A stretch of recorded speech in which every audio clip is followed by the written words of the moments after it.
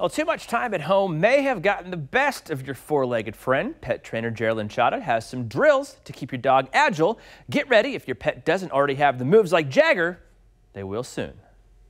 I have brought all of my dog's equipment from the basement up to the kitchen to have better lighting to demonstrate a really fun project for you all. And you don't have to run out to Amazon and buy a $130 kit like I did. You can actually make things at home out of stuff from your home, and I'll demonstrate a few of those things here today. So we're gonna begin with the ending, and the ending here is that Senna is laying at the end of the course. It's called a target. You can use anything for a target, but I really love this target. It's fun, and for him it's a great reminder of go lay down there and stay and wait for further instruction, which keeps him safe and happy. Now we're going to start with the ending in mind, and we're also going to remember that doing this on carpet is better. My basement has carpet, but my best lighting in my house does not have carpet, so I'm just demonstrating today. Be very mindful of this as you do these exercises with your dog.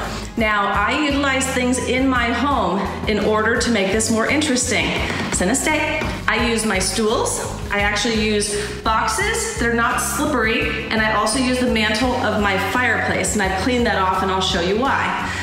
Senna, come. I use a cha noise. Cha. Good boy. Senna, cha. Good boy. Senna, cha. Just to go around the stools in a figure 8 first.